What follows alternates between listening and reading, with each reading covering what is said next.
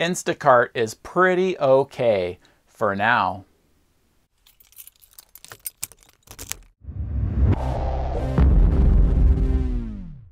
Hello everyone, my name is Russ and welcome back to the channel. On the RussRyde channel, I'm going to give you tips on how to improve your earnings and ratings for rideshare companies and delivery companies.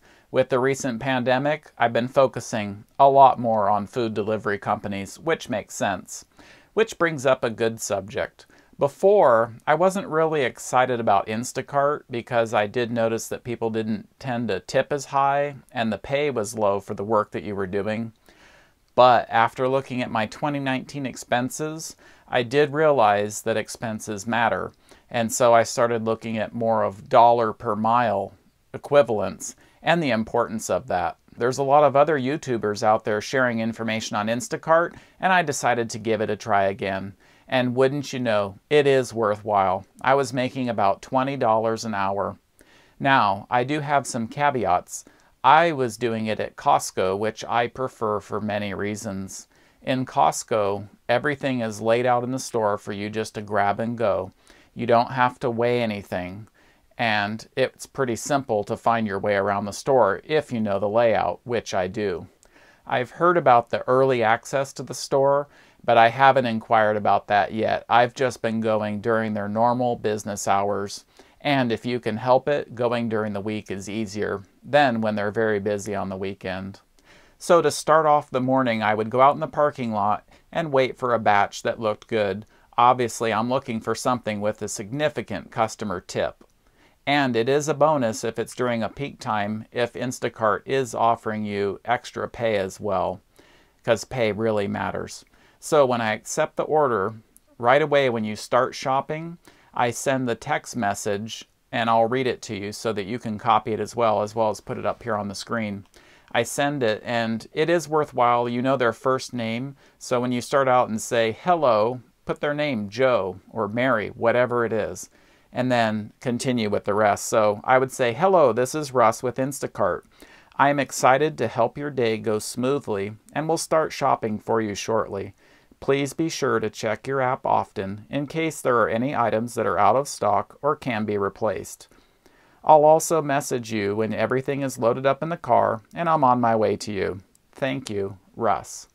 So right away you're connecting with the customer, letting them know that you care about them and you're eager to get started shopping for their important order. And it's a reminder to them to stay on the app because invariably there are going to be changes to the order. And so it cuts down on waiting time.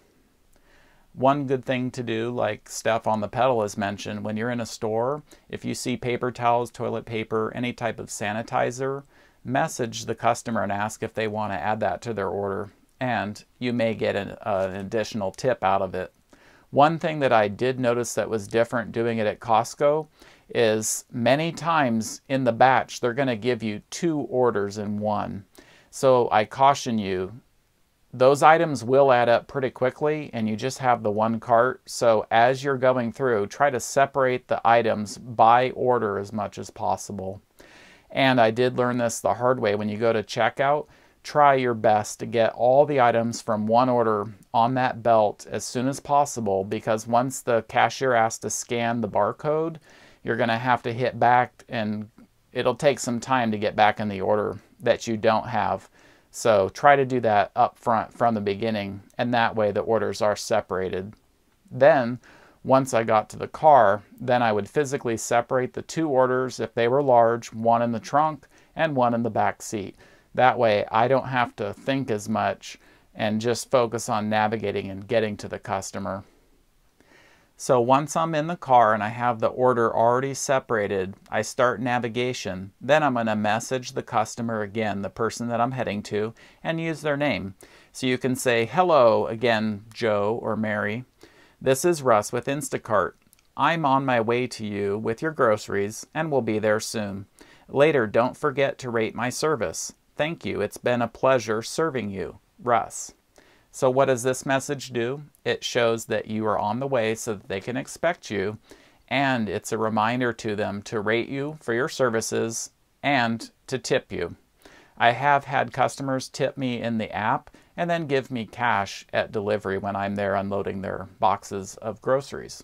So this is something that's customer service related, and it relates you as a human being, someone who is compassionate and caring about their order, and so they'll reward you appropriately with a tip, as well as customer ratings. Finally, I did check my balance because as I was doing the Costco Instacart runs during that day, I was concerned because the tips were taking a while to show up. So I thought, oh no, is that true that the customers are already pulling back their tips during that same day? So I waited for several more days and I saw the tips did show up in there and they did stay there. So this is very important. It was allowing me to earn roughly $20 per hour, and again, earning $2 per mile in my vehicle.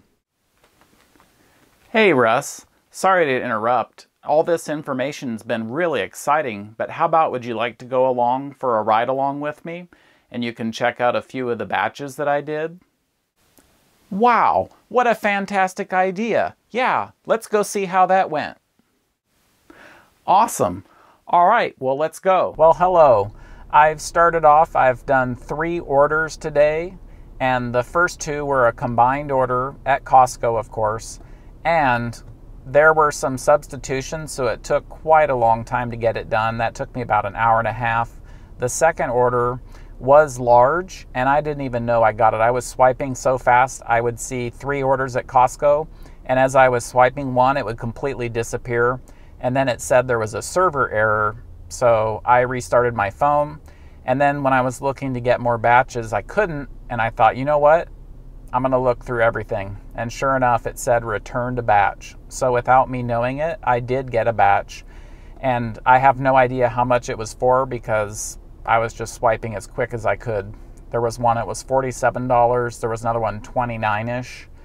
So I really have no idea which one I got. That order was large and it went so smoothly. I had no replacements, no refunds, and I was very grateful. And then the gentleman and his son helped me unload, so that was a great trip. I'm gonna head back now and do some more orders and hope that the bots aren't taking them, or maybe I'm just too slow in swiping. But it's a nice 90 degrees out here in California, so it's time to get back to work and make that money. Hey there, I just wasted the last hour and 10 minutes, really for not much money. I was trying to stand up to principle and not accept a $25 Costco order with 2 orders within that going 12 miles. And it sat there for a long time, and then finally someone took it. So I took that chance to go use the restroom. And then I spent the next 30 minutes kind of like taking a lunch, but with no food, waiting for batches, and I saw them disappear so quickly. I started getting batches for all over cities near far and away. And I also saw 2 roughly $40 and $47 Costco batches for the location I was at, and I didn't even have a chance to swipe and they were gone. So I'm sure it's true, like Steph on the pedal has reported, and Jay with Jay's Investments, the bots are out there, people are using them, and I'm not getting the order. So I was just about to leave and actually go eat lunch when I saw one come up, and I think it was like $15. I didn't even look. I just accepted it quickly. I'm glad it only took me 40 minutes to complete the order. It was 7 items from Costco, and I just delivered it to a gentleman who was appreciative. The payout wasn't that good, but it's better than nothing. So think about that when we get too excited about wanting to only make $20, $30, $40, $50 orders. So back to work. I'm going to do a couple more batches because I did see there's a promo where you make $70 if you do 5, and I should be at 4 now. So I'll check back with you later. Oh, and before I forget, it's good to have a portable battery with you so that you can keep it in your pocket and have your phone charging while you're in the store, because the app does drain your battery quite a bit and you can't afford to be out of batteries in the middle of a batch. So I'll link a description to this in the video description. You can check that out. All right, back in a little bit. Instacart at Costco is definitely worthwhile because you're indoors, you get some exercise, you can have free access to the bathrooms, and you're earning pretty good money as long as the customers keep tipping. If that changes, then Instacart may not be worth it unless you have no other choice. But for right now in these times, it's great. So I'm going to keep doing it. Well, hello everyone, back again. Had a little bit of a surprise this afternoon. I thought that my earnings were in, but actually there's a little bit of a delay from Instacart. So I do have good news. I worked a total of 6 hours from 10 a.m. to 4 p.m. and I earned a total, I'll just round up, $130 in the app, and 70 of that was Instacart payments, and then customer tips was 60. And then in addition, I did get a cash tip of $40 from a lady when I had to cart all her stuff up 3 floors. And I was definitely appreciative of that. So Instacart definitely gets the okay from me. It is worthwhile doing. I made well over $20 an hour, and I only put 50 miles on the vehicle. The last 2 weeks has been very exciting for me, getting to experience and learn more about Instacart, and I hope that you've benefited from this information as well. Please share in the comments below what you think. Are you doing Instacart? Have you thought about it? And do you have any other tips? All right, have a good day, and I'll see you in my next video. Bye!